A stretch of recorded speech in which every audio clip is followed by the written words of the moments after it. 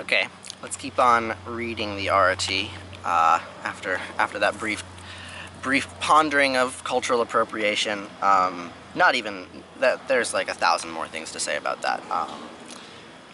Yeah, but I'm just gonna keep translating this prayer because I think ultimately the way to not be appropriative in your use of media is to understand it and understand its entire context. So that's what I'm trying to do here, and I might not be doing the best job, but I'm trying.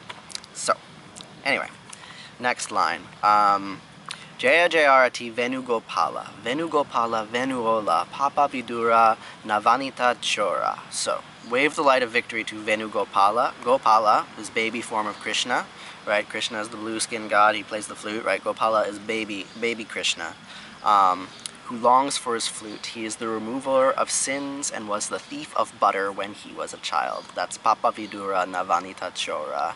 Remover of sins and thief of butter. What epithets.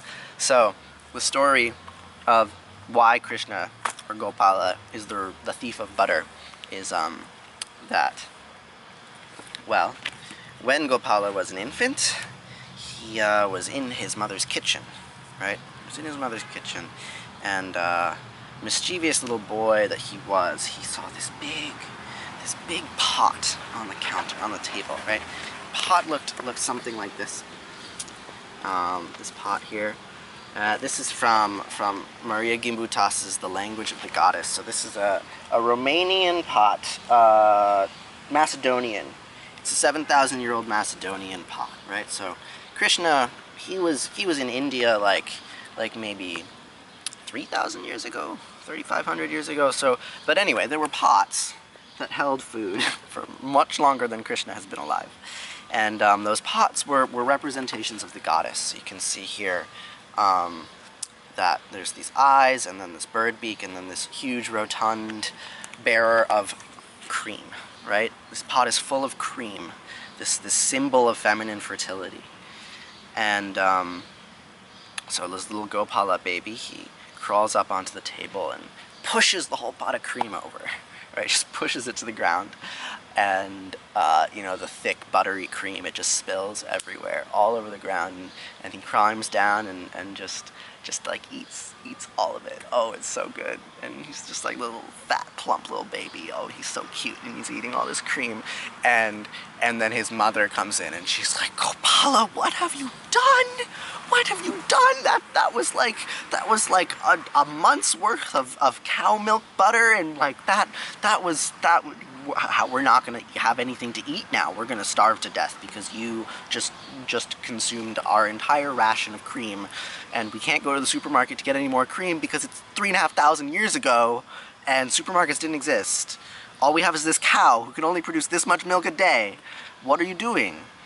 But of course he's an infant baby and he has no idea what he's doing, and he doesn't care because, you know, he's just drunk the water of life and has become the embodiment of all of the cosmos. And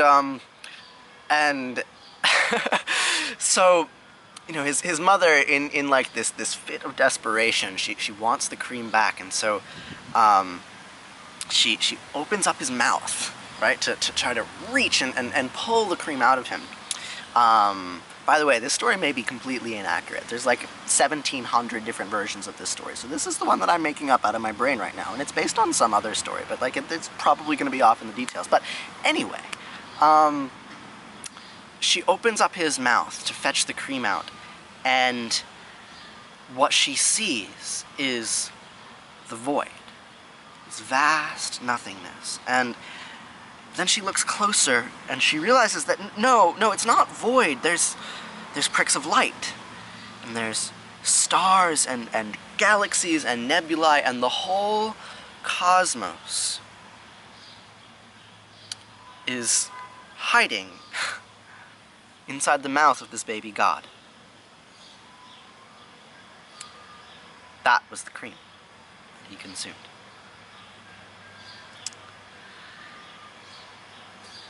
So that's Krishna, Gopala, who longs for his flute, the remover of sins, and the thief of butter.